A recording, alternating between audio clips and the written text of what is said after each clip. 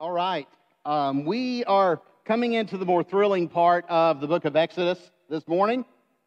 You'll be glad to know that we will be spending most of our time in the instructions that God gives Moses for the tabernacle, for this sort of extended tent. It wasn't nearly as large as often we think about in our minds, but it was significant and necessary. And I do think, and you are sensible people and smart people, you can be the judge by the Spirit's witness through at the end of the message whether or not this is true, but I do think there is much in here to mine out that teaches us not only about God, but about ourselves and points us directly to God's finished work in Jesus Christ and ultimately to the restoration of all things. If you've been around here, you know that we talk about the gospel as given in Scripture in 4 moves. There's creation. That's good and beautiful and perfect, and as God intends it. Then there's the fall through the sin of man and all of the death and pain and consequences that come with that. Then there is redemption provided through the life, death, resurrection, and ascension of Jesus Christ. And too often people with an insufficient gospel stop there. There's a 4th movement in Scripture, which is restoration of all things, the consummation of all things, wherein our God in Christ will return and set all things right. And we see bits and pieces of that truth and witness to that all throughout these chapters in Exodus. We'll begin today in Exodus chapter 25. And as we're getting to Exodus chapter 25, if you have your Bible, I invite you to turn there now. I'll remind you where we've been. God hears the cries of His people enslaved in Egypt, and He moves on their behalf. And when He moves on their behalf, He does it how? He does it through human beings, empowered by His own power. God redeems again through the action and working of those He's called to do the work. He redeems His people out of slavery in Egypt, delivers them, just as He said He would in an Old Testament sense, saves them. He brings them out. He gives initial provision to them of food and water. He brings them to the foot of Mount Sinai, and He gives them instruction.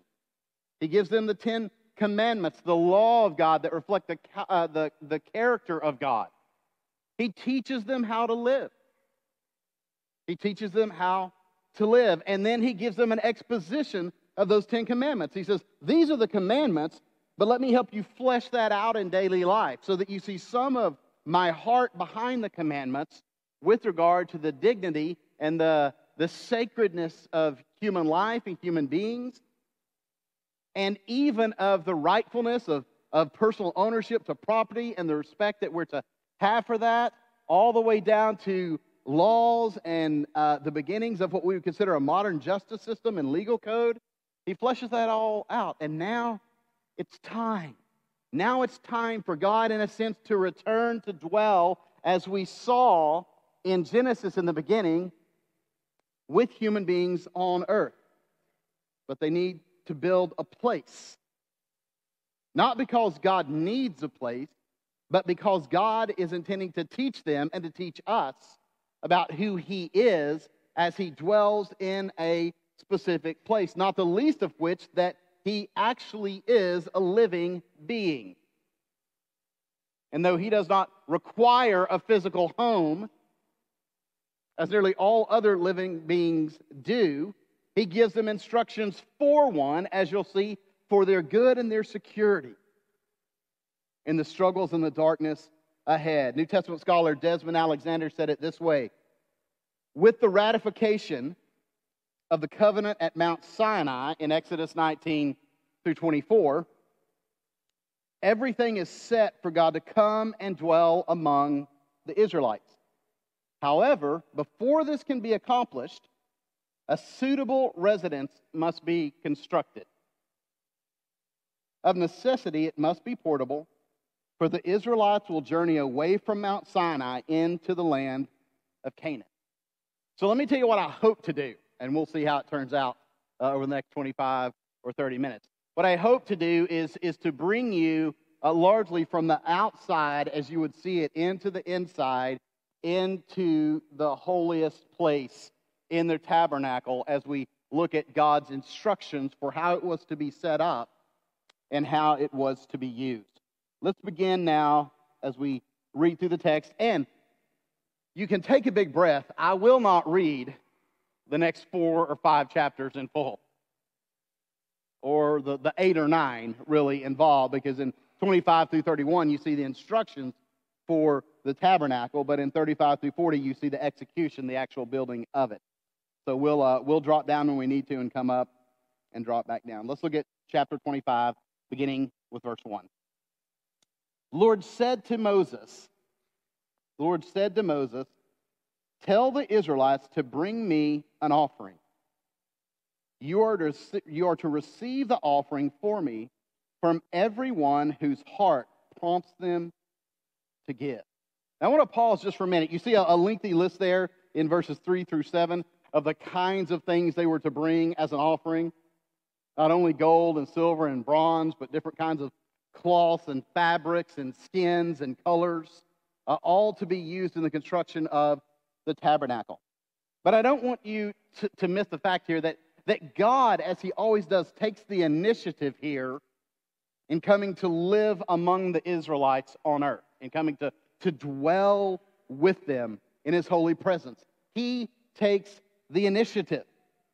He invites them to come and to be a part of what's going to happen. But the people have to respond.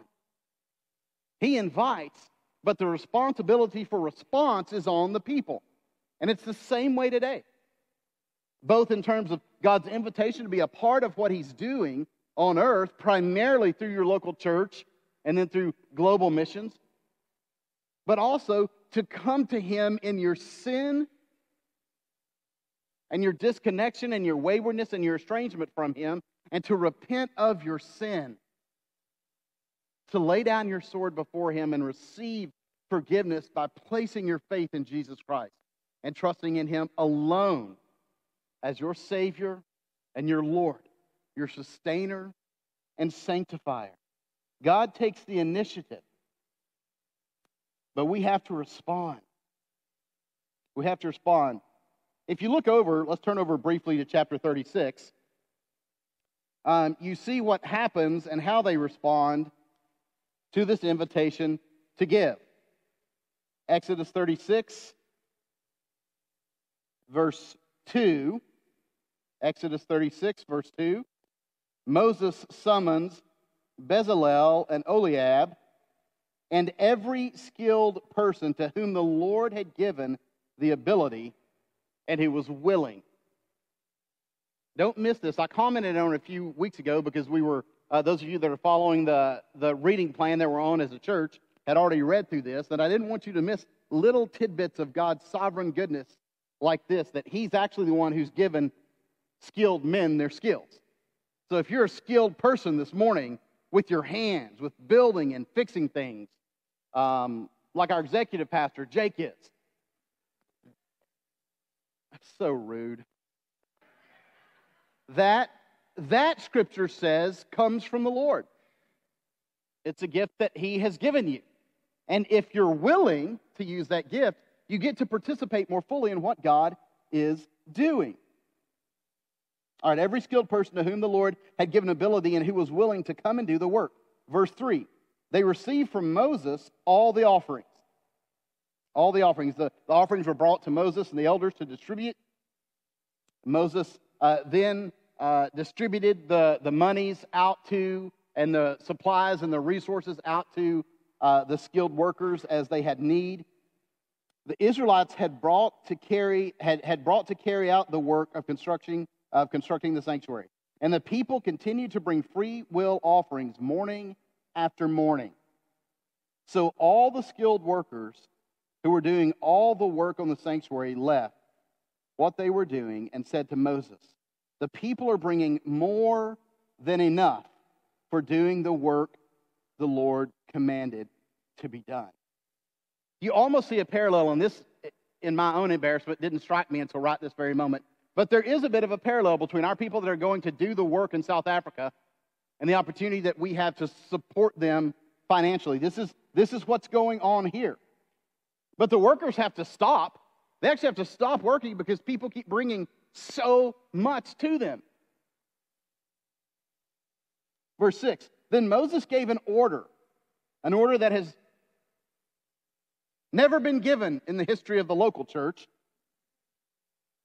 And he sent this word throughout the camp: no man or woman is to make anything else as an offering for the sanctuary. And so the people were restrained from bringing more, because what they already had was more than enough to do the work. Yeah, I am unaware, at least in church history, and I'm quite versed in it, of any such command ever been given in the history of the local church, regardless of denomination. I do think here, though, we should pause and just check our own hearts. They're giving out of an overflow of joy and gratitude to the God who has redeemed them, to the God who has delivered them from their imprisoned state in the nation of Egypt. How much more so should men and women who claim to have been delivered by the goodness and the grace of God from not just some imprisoning atmosphere on earth, but from the eternal imprisonment of sin and rightful condemnation, not have a joyful desire to give generously? That's why we talk so much about it here. That's why we talk so much about it in membership. It's not to be legalistic. I'm so anti-legalistic, I almost wrap around the other side towards sin. But it's because it is such a hard issue. It is such a hard issue. Regardless of debt, regardless of income level, regardless of age, giving, the desire to give, the compulsion to give, the delight in giving, the desire to sit down and figure out how to be able to give more and give generously is at the heart and has always been of truly redeemed men and women. And even in the primitive state of their understanding of God here, because this really does, contrary to popular opinion, pick up speed through the Old Testament and in the New Testament. And then throughout church, it has been one of 2 or 3 defining characteristics of true Christian people, has been the generosity with which they gave. So I think there's a word of encouragement there. Look at verses 8 and 9 of chapter 25. Verses 8 and 9 of chapter 25, the Lord gives the command to Moses regarding the tabernacle. Then have them make a sanctuary, a dwelling place for me, and I will dwell among them. Make this tabernacle and all its furnishings exactly like the pattern I will show you. Exactly like the pattern I will show you. Leviticus, let me turn over just to Leviticus real quick. Leviticus 26. Leviticus 26, 11 through 13.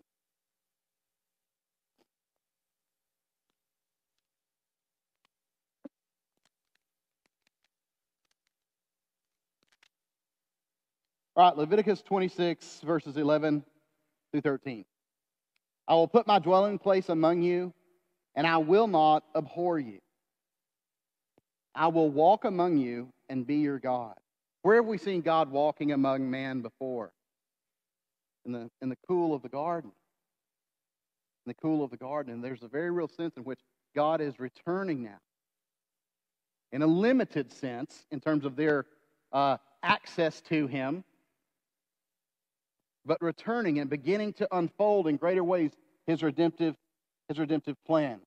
I will put my dwelling place among you, and I will not abhor you. I will walk among you and be your God, and you will be my people. That's covenant language. I am the Lord your God who brought you out of Egypt, so that you would no longer be slaves to the Egyptians. I broke the bars of your yoke and enabled you to walk with heads held high. Enabled you to walk with heads held high. So Moses gets the instruction that the people are to build God a dwelling place, a sanctuary, a tabernacle in their midst. And essentially what the Lord says is, out of all of the earth, I'm going to come to one place. And out of all of the people, I'm going to come to one people.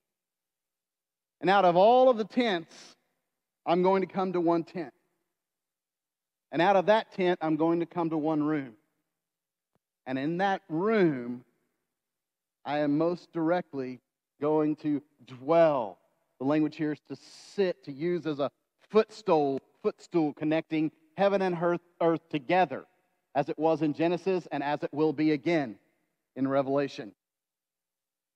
I'll come to one place, to one people, to one tent among those people, to one room in that tent, and dwell most fully on one box in that room. And if you read later, you see that the tabernacle, as it's constructed, and you can Google these images later and go down a rabbit hole. It's fascinating. You see a lot of great images of exactly how it was set up. You can see modern replicas of it that are set up in desert areas that you can see and walk through. I encourage you to do that at some point in the near future. But there was a large, what was basically called the tabernacle, was a large cloth wall outside of it. Tall, heavy, thick. We'll learn more about it in a minute. And inside of it were some things that people would encounter as they came through the drapes, the heavy drapes that covered the entrance to it. And then you would have an enclosed tent inside of it that had still two compartments. So you came into one compartment and prepared yourself, and only the high priest, the holy priest, would go into the Holy of Holies where God dwelled most fully once a year. But what's fascinating is God has them place the tabernacle at the very center of their life.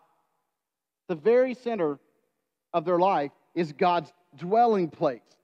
12 tribes of Israel aligned around it, 12 on the north, or 3 on the north, 3 on the south, 3 on the east, 3 on the west. All their tent doors opened to the tabernacle. And the tabernacle door opened to the east. You remember when man was run out of the Garden of Eden, what direction were they sent out? East. East. God's coming back. He's moving back in with his people. God's clear here that he anticipates and requires being at the very center of the life of his people. And I wonder where he is in your life this morning. I heard someone say we are still a Southern Baptist affiliated church, and I heard a well-established Southern Baptist pastor and even Southern Baptist statesman, I think you would say, that if you meet a Southern Baptist, just an acquaintance somewhere, and they're a Southern Baptist member of a church, you can bet within 80% certainty that they're a nominal one. What he was saying there is that God is not central in the gospel, not the central burning, driving factor in their life. I don't know where you have God shoved or compartmentalized this morning, but I would encourage you to ask yourself, is God at the center of my life? Does his word determine how I handle relationships? Does his word determine what I think about the church? Does his word determine what I believe ethically and morally and sexually? Does his word determine what I believe about marriage? And on we could go. It's a beautiful thing. And then when they broke camp and traveled, they traveled with the tabernacle in the middle of them. So they traveled around still with the tabernacle at the center as they were on the move, reminding themselves that even on the move, even in times of transition and times when the future was unknown, God was at the center of their life as a community. Now turn back to chapter 27. Chapter 27, verse 1. As you entered the tabernacle, the outer court there, the first thing you would see is an altar of burnt offering. And it's a reminder, was a reminder to them, and should be a reminder to us that entering God's presence requires sacrifice. It's not something entered into lightly. Look at what the Lord says, verse 1 of chapter 27. Build an altar of acacia wood, 3 cubits high. It is to be square, 5 cubits long and 5 cubits wide. Make a horn at each of the 4 corners, so that the horns of the altar are of one piece, and overlay the altar with bronze. Make all its utensils of bronze, its pots to remove the ashes, and its shovels, sprinkling bowls, meat forks, and fire pans. Make a grating for it, a bronze network, and make a bronze ring at each of the 4 corners of the network. Put it under the ledge of the altar so that it is halfway up the altar. Make poles of acacia wood for the altar and overlay them with bronze. The poles are to be inserted into the rings so that there will be on 2 sides of the altar when it is carried. Make the altar hollow out of boards. It is to be made just as you were shown on the mountain. This is an altar of sacrifice, so that as animals are sacrificed, God is instructing them how to build this so that sacrifice can take place efficiently and effectively for the priests on behalf of the people and on behalf of themselves as they're entering closer into God's presence, and so that it can be mobile. God has thought way ahead of what needs to happen here. We find this same language in Romans chapter 12, verse 1. After the life, death, burial, resurrection, and ascension of Christ, when Paul writes to the church in Rome and says, therefore I urge you, in light of what Christ has done, what God has done through Christ, I urge you, brothers and sisters, in view of God's mercy, to offer your bodies as a living sacrifice, to offer yourself as if dead to Christ. And by being dead to Christ, being made alive in and through Christ. Right? Dead for Christ would be a better phrase than dead to Christ. Dead to the world for Christ, therefore made alive in Christ for the good of the world and the glory of God. Holy and pleasing to God. This is your true and proper worship. I wonder how many times we sing songs in corporate worship in here, and we sing with emotion, we sing with movement, but we've not spent a moment that morning, or maybe even that week, thinking about what it means practically to offer ourselves, our bodies, as a living sacrifice that's holy and pleasing to God. We enter God's presence, and that requires sacrifice. That requires sacrifice. Go back to 26:1.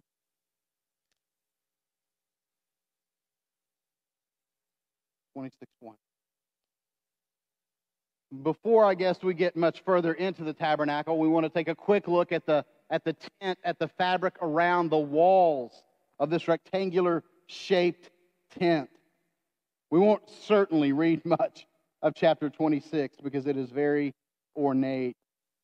But 26:1, as we see God's presence among his people here, that the outer walls of the tabernacle were the beginning of the significance of and the sign of.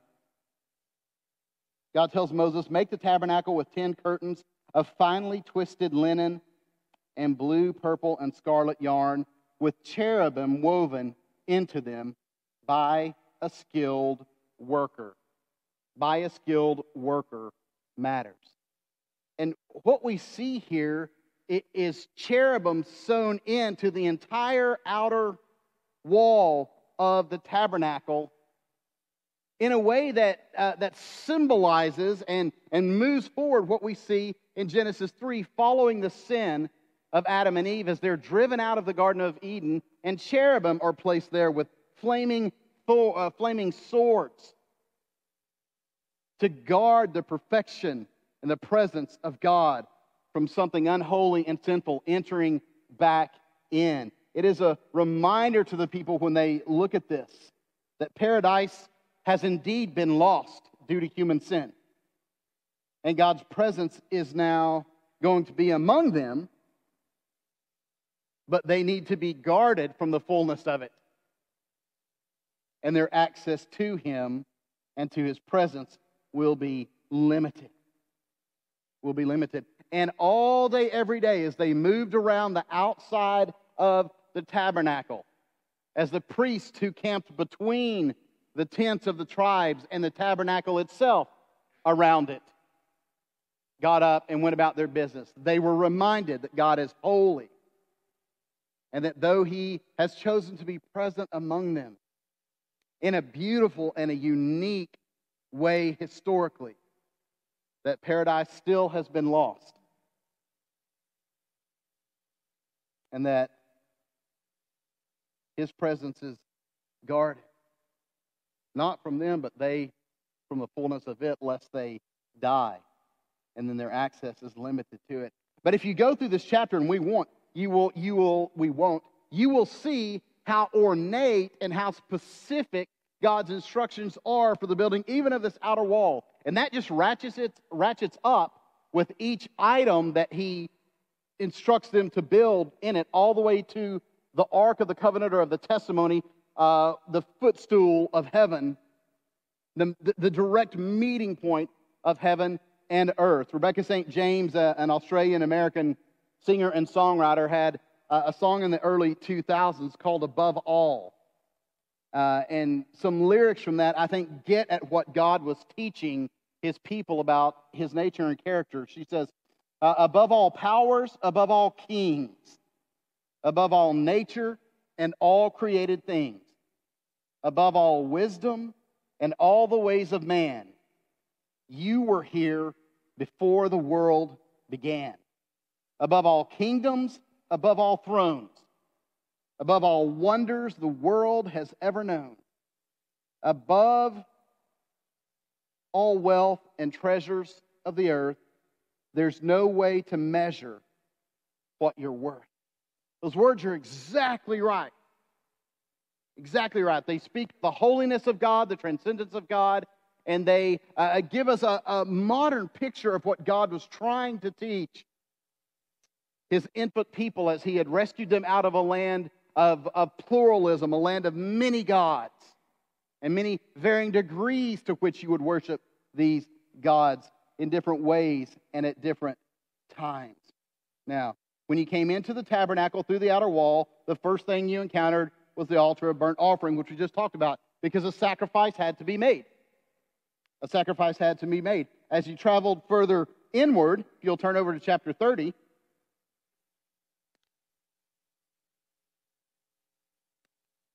turn over to chapter 30, verses 17 through 21. The next thing that you would encounter about halfway between the altar and the entrance to the tent inside the outer wall of the tabernacle was a wash basin. A wash basin. Verse 17, the Lord said to Moses, make a bronze basin with its bronze stand for washing. Place it between the tent of meeting and the altar, and put water in it. Aaron and his sons are to wash their hands and feet with water from it. Whenever they enter the tent of meeting, they shall wash with water so that they will not die. Think about the significance here. That you and I are unable to come into the presence of God without the consequence being immediate death, apart from spiritual cleansing. Obviously, washing their hands and washing their feet. Now, they were dirty, and they had just done an animal sacrifice. They needed to wash. That didn't cleanse them spiritually, but it symbolized something that was coming. There was coming a day when cleansing would come, and cleansing would be available to men and women. Not in the form of water, but in the form of the Spirit of Christ, signified still in baptism, so that they will not die. I don't think you and I have a view of God that big. I think we've lost a big G view of God. That reminds us that for every one of you in here this morning, everyone watching online who isn't a regenerate follower of Jesus, kept and held and covered by the grace of Jesus Christ, Were God to just make the fullness of His presence known, you'd die right here in this room this morning while I speak. Because the sin and the curse of sin under which you rightly sit here this morning knows no response to the holiness of God in His fullness but death. Even the priests called out had to wash so that they wouldn't die. Also, when they approached the altar to minister by presenting a food offering to the Lord, they shall wash their hands and feet so that they will not die. This is to be a lasting ordinance for Aaron and his descendants for the generations to come. They're in the outer courtyard at this time. And they're reminded that sin makes us impure. Sin contaminates us. It contaminates all of us. That's why we talk about it doctrinally as total depravity. It doesn't mean every one of us is as bad as we can get. You've heard me say that. But it does mean that every aspect of our faculty has been infected and affected by sin. Our will, our emotions, our intellect, all of it. And we've got to be cleansed. We've got to be cleansed. And God is teaching His people this. Now as we keep moving, we begin to move to the inside of the tent of meeting. We've been in the courtyard now. The priests are preparing to go inside to the tent of meetings. Let's jump in there. Turn to Genesis. Don't turn anywhere in Genesis. Turn in Exodus. Exodus 25, verse 31. Exodus 25, verse 31. When you come inside the holy room or the outer room of the actual tent of God's presence, God tells Moses to make a lampstand, or have the people make a lampstand of pure gold. Pure gold. Hammer out its base and shaft, and make its flower-like cups, buds, and blossoms of one piece with them. Of one piece with them. And what you see here, as you look at this, and you look later at the instructions for oil, which are given at the end of chapter 27, you find that the priests were to keep these candles burning night and day, night and day, night and day. They were to keep the oil. The people would bring the oil. The priests would utilize the oil in the lampstand to keep it burning day and night. So no matter what time of day it was, the people could look and see this light that signified God is with us. Can we just admit that for many people, darkness is scary? For many people in the modern world, darkness is scary. Throughout human history, darkness has been more than scary. It's been terrifying. It's been the abyss of the unknown. It's been the abyss of chaos and condemnation and danger. There was a sense of mystery to darkness. And God wants His people to know that in the house of God, at the center of their lives, the light is always on. When you think about your children or your grandchildren wanting a nightlight or some kind of light on, that's an estranged heart reaching in a sense, knowing that there's something out there that I feel like I'm missing in the darkness that comforts me, that lets me know I'm home. I'm not alone. This is sort of wired into our DNA. Some of you will remember an old TV commercial for Motel 6. You remember this? The byline was what? We'll leave the light on. Man, you guys spend a lot of time in Motel 6. Yeah. I did too back in the day. My dad would be like, we're stopping somewhere good, boys. The Motel 6. Got an outdoor pool, some shade of greenish blue. But you know what? The light will be on. Now, that was hugely effective. It You know what it was? It was a way of saying you're welcome. You're welcome to come here. There's going to be a space of comfort for you, comfort-ish for you. And this is what God's doing. He's also reminding them that He is the light of the world. That the world only has whatever physical light it has, because God commands it to shine. And Jesus would go on to refer to Himself as the true light of the world that gives light to all who receive Him. So the lampstand would be there. Now turn back to chapter 30. Turn back to chapter 30. Verses 1 through 10, we see the other physical implement that is in that outer room inside the tent of meeting. You've got the golden lampstand, but you've also got an altar of incense. The altar of incense. God says to Moses, make an altar of acacia wood for burning incense. It is to be square, a cubit long and a cubit wide and 2 cubits high. Its horns of one piece with it. Overlay the top and all the sides and the horns with pure gold. And I want you to notice as we're getting closer to the Holy of Holies, the single place in the single tent of the single room in the single box where God dwells, how much more innate and lavish and extravagant the preparation and the pieces become. Overlay it on all sides and make the horns with pure gold. And make a gold molding around it. I also don't want you to miss this. Whose gold are they using to build the things of God now? The Egyptians. I like God. I love the way He works. He's like, hey, we're going to pillage them as we leave. And then we're going to use most of what you took for the tabernacle. But I also want you to see in this the good and sovereign purposes of God. He sees further than you do. He just sees further than you do. And there are going to be times this morning, times this last week, times later today, and times this next week where you don't understand why He is or is not doing what He's doing. But church, He understands.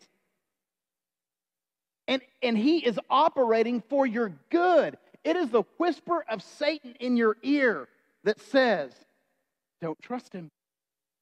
He's keeping the good stuff from you. He doesn't really mean what he says. Did he really say? But the Word of God over and over, explicitly and implicitly teaches us that God knows more than we do, and He sees further than we do, and He is contending for our wholeness in Christ, for our thriving as human beings made in His image. Yeah, so they don't know all this is coming as they're pillaging Egypt because God had turned the hearts of the Egyptians toward them while they left, but God knew.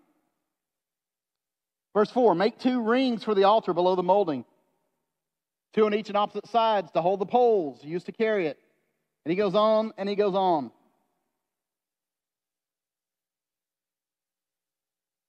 Look at verse 6. Put the altar in front of the curtain that shields the Ark of the Covenant law before the atonement cover that is over the tablets of the covenant law, where I will meet with you. Aaron must burn fragrant incense on the altar every morning when he tends the lamps. He must burn incense again when he lights the lamps at twilight.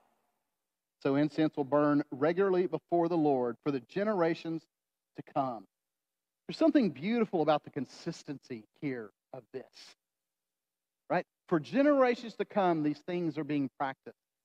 And they're teaching the people of God about God and about His place in their lives. I think there's also almost a corresponding beauty to the consistency of the church as we gather.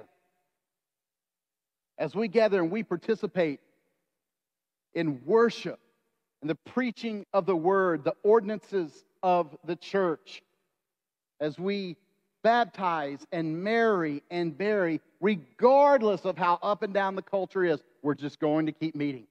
We're going to keep doing this. We're going to keep doing it under the authority of the Lord, trusting His goodness and the power of His Spirit. And I think when people look around at our culture, which has gone largely off the rails, I hope one of the things where they find consistency is in Christ's church. That we are not scattered and blown around. We've not lost our way. Verse 9, do not offer on this altar any other incense or any burnt offering or grain offering, and do not pour a drink offering on it. Once a year, Aaron shall make atonement on its horns. This annual atonement must be made with the blood of the atoning sin offering for the generations to come. It is most holy to the Lord. So once a year, this is the item. This is the altar just outside the inner curtain, inside the tent, just outside of where the Ark of the Covenant is kept and God's presence most fully and powerfully dwells. That at once a year, atonement is made for the sins of the people. And the high priest is allowed to enter the holy place, the Holy of Holies, in the presence of God. Keep this incense burning. There was a very practical reason for doing this. One of the practical reasons was because slaughtering animals is a stinky business. It just is. And when you entered Middle Eastern homes, ancient Near Eastern homes, I should say, at this time, almost all homes had incense burning to cover the smell of very dirty people who did not get the opportunity to bathe or shower. Imagine a middle school where no one's gone home for the year and the showers are broken in the school. Right? So you get incense. We would just need to raise the school to the ground here. But it served this practical purpose. It also pointed forward, and John picked up on it in Revelation, in the book of Revelation, in chapter 5, verse 8. It says something quite astounding in 5:8, Revelation 5:8. And when he had taken it, the 4 living creatures and the 24 elders fell down before the Lamb. Each one had a harp, and they were holding golden bowls full of incense, which are the prayers of God's people. Isn't that beautiful that the scent that God most delights in is the prayers of his people. It's not strawberry daiquiri. It's not new car smell. It's not Georgia Spring. It's not pollen. It's the prayers of his people. The altar of incense is in this outer room of the tent of meeting. Look back at chapter 26. Let's move back to 26.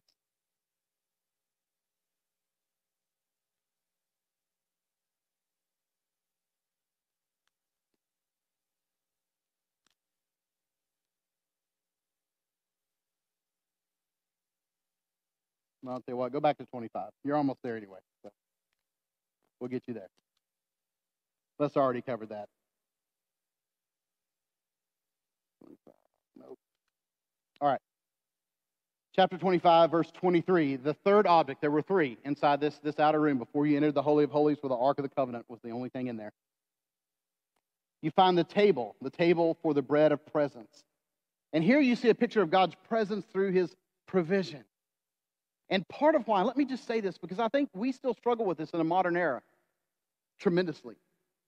Part of why they gave the way that they did was that they were already beginning to learn that God was the God of their provision. Right? That literally all that they had come at his hand. And that he continued to provide day after day after day. So they didn't have to hoard and hold on. They didn't have to worry. They were free to give, knowing that only an empty cup can be refilled. And to the degree that it's emptied is the degree that it can be refilled. So they're beginning to learn this. They're also learning it right here as we see instructions for this third implement, this third piece of furniture. Make a table of acacia wood, 2 cubits long, a cubit wide, and a cubit and a half high. Overlay it with pure gold and make a gold molding around it. Make a gold molding around it. Also make around it a rim, a handbreadth wide, and put a gold molding on the rim. Get down to 28. Make the poles of acacia wood, overlay them with gold, and carry the table with them. We've seen this with each implement. Verse 29, and make its plates and dishes of pure gold, as well as its pitchers and bowls for the pouring out of offerings. Put the bread of the presence on the table to be before me at all times. What you find here is that this bread of the presence was to be baked fresh every morning. How many of you have ever smelled fresh baked bread? It does something to you, doesn't it? It does something to you, doesn't it? There's a sense in which some of this is just the simple goodness of God among His people. In a dirty world, in a dirty climate, in a climate where you're always wondering, am I going to be fed? Am I going to be fed? Am I going to be fed? And then somehow there's fresh bread being baked in the tent of meeting every single morning. The people smell it. They're reminded that God is here. God is good. He provides, and He will take care of us. He will take care of us. Now, as we go into the Holy of Holies, there in 25, we see instructions given for the ark. And here we see God's presence both as majestic and merciful. Majestic and merciful. We won't go in too much to chapters 10 through 16. They are fairly familiar from what we've read already, but look at 17. Make an atonement covering of pure gold. An atonement covering of pure gold. This is the covering upon which God's feet would rest, anthropomorphically speaking. This is the point at which heaven and earth would be joined together at the point of atonement. 2.5 cubits long and 1.5 cubits wide. And make 2 cherubim out of hammered gold at the ends of the cover. Make 1 cherubim on one end and the second cherubim on the other end. Make the cherubim of one piece with the cover at 2 ends. The cherubim are to have their wings spread upward, overshadowing and covering them. The cherubim are to face each other, looking toward the cover. Looking toward the cover. So they face each other with their wings up, looking toward the cover, which is bent down. And it's this picture. See, we forget this. We hear songs like Angels Among Us, and we see some angel TV show, and we see the little fat cherubs in the trinket stores. You go up to North Georgia, and we forget that angels are both powerful and fearful messengers of God. Angels are divine warriors. They knew this. And so part of what God is teaching them is that even in the cosmos, if you will, the unseen reality of the universe, the most powerful beings there, the divine warriors, kneel in the presence of the most holy God. Place the cover on top of the ark and put in the ark the tablets of the covenant law that I will give you. There above the cover, between the 2 cherubim that are over the ark of the covenant of the law, I will meet with you and give you all my commands for the Israelites. It's a picture priestly. I will meet with you. I will meet with you, Aaron, the high priest, the one who mediates on behalf of the people. They might be my people, and I will meet in holiness and in power. We get a picture of this in a verse that's familiar to us from 1 Peter chapter 2. When Peter reminds us, and we've read this several times in the last few weeks, you are a chosen possession, a royal priesthood, a holy nation, God's special possession, that you may declare the praises of Him who called you out of darkness into this wonderful light. Once you were not a people, But now you are the people of God. Once you'd not received mercy, but now you have received mercy. They're watching God come to them. And He's telling them, the place in all the universe that I desire to dwell is directly among my people. And I'm going to give you signs and illustrations and examples so that you can know I am indeed among you. I am your provider. And so that you can also know I am holy and righteous. And apart from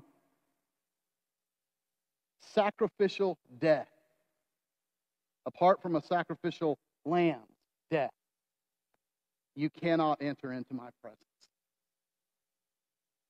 When you look at Exodus 40, these final chapters we're not going to go through, they just demonstrate their obedience in building what God had instructed them to build. Look at verse 34 of Exodus 40. Then the cloud covered the tent of meeting, and the glory of the Lord filled the tabernacle. Moses could not enter the tent of meeting because the cloud had settled on it, and the glory of the Lord filled the tabernacle. This picture of him, of creation, and you see again and again creation narrative language throughout this, even in terms of the series of commands that are given, 7 and 7, in the creation account, in the instructions for the tabernacle. You see the glory of the Lord shown and present among His people, all pointing toward that time. The restoration of all things, when the New Jerusalem would come down from heaven to where? To earth. Because it has always been God's intent to dwell with His people on earth. This union of heaven and earth. Heaven meaning the full presence and power and person and reign of God on earth among His people, with His people, in delight. Verse 36. In all the travels of the Israelites, whenever the cloud lifted from above the tabernacle, they would set out.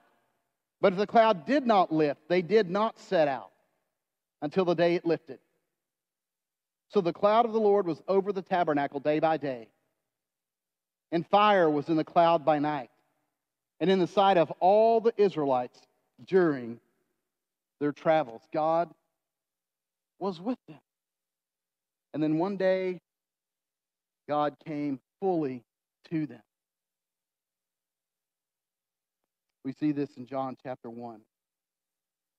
Let me just, as our band begins to make their way back up here and prepare to lead us in a time of response and reflection, let me read this to you. And I pray by God's Spirit your mind begins to make connections.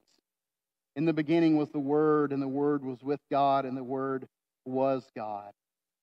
He was with God in the beginning. Through Him all things were made. Without Him nothing was made that has been made. In Him was life, and that life was the light of all mankind. The lampstand, if you will. The light shines in the darkness, and the darkness has not overcome it. All the darkness that the creative order fallen can throw at it can't overcome it. Verse 6, there was a man sent from God whose name was John. He came as a witness to testify concerning that light, so that through him all might believe. He himself was not the light. He came only as a witness to the light. We're not the lights this morning. Some of the problem in our timidity evangelistically is that you think you're the light. Now, obviously, Jesus calls us, in a sense, to be salt and light, but not the light. He's the light. We simply testify to Him. The true light that gives light to everyone was coming into the world. He was in the world, and through Him, the world was made. The world did not recognize Him. He came to that which was His own, but His own did not receive Him. Yet to all who did receive Him, to those who believed in His name, He gave the right to become children of God. Children born not of natural descent, not of human decision, not of a husband's will, but born of God. Finally, in verse 14, the Word became flesh and made His dwelling among us. He tabernacles among us now. He tabernacles in the hearts of His regenerate people. We have seen His glory, the glory of the one and only Son. The glory that we just read about descending on the tabernacle as the power and presence of God came down. The Son who came from the Father, full of grace and full of truth. We cannot be His people without at least striving with grace-driven effort in the power of the Spirit to be men and women full of grace and full of truth. I don't know where most of you are this morning, but I hope you get a word from God, a sense from God of the nearness of His presence with you. That in pain, in uncertainty, in circumstances that you don't understand, when it's dark outside and when it's dark in here, His light is on. He's present. He's holy and righteous and yet merciful and gracious. And He is your provider. He calls you to be His people, to the praise of His name and the glory of His name. Before I pray for us, I want to give you just a minute to finish filling out any connection cards or giving envelopes that you need. As you're doing that, I will pray for us in just a minute. As I pray, our offering ushers will make their way to their positions and receive offering as we pass the bucket. You can drop in those connection cards, drop in your giving envelopes. If you need more time, take the time you need and drop them in the boxes on the wall on your way out. I know we have a couple of you at least who are hanging around for a little newcomer's time with Jake and I. Look forward to that. If anybody else is here and you're new to Lost Mountain and you want to do that, just hang around out here in the west foyer, this direction, and we'll be out there shortly after the service to meet you. I also want to say, as the ushers receive offering and that's done, feel free at any time, if you're a baptized believer in Jesus Christ this morning, to step out during the first song, make your way to a communion station,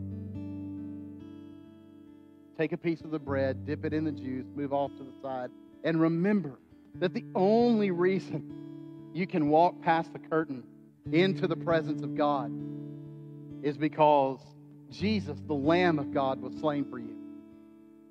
And as you eat the bread and you drink the juice, you eat and drink His victory over sin and death in your own life. Let's pray, and we'll receive offering, and you guys will be free to stand and move after that to worship, to receive offering, to receive communion. Heavenly Father, thank you for this time. These are sacred moments, God, where you invite us now to respond to your word. God, many will respond through giving, through deciding that they want to get involved and serve, God, in the pattern of your Son and in obedience to your calls and your commands. God, some may be sitting here right now and they feel the call to salvation in their lives. God, they know they're sinful and they're lost and they're cut off from you. And that they are headed toward an eternity separated from you. God, I pray right now that by your Spirit, you would save them. That they would cast themselves on you, repent of their sin, place their faith in Christ, and come find one of us to talk to about it after the service. God, bless this time. Lord Jesus Christ, as we take communion, may we never do it lightly. I pray this in your holy and precious name.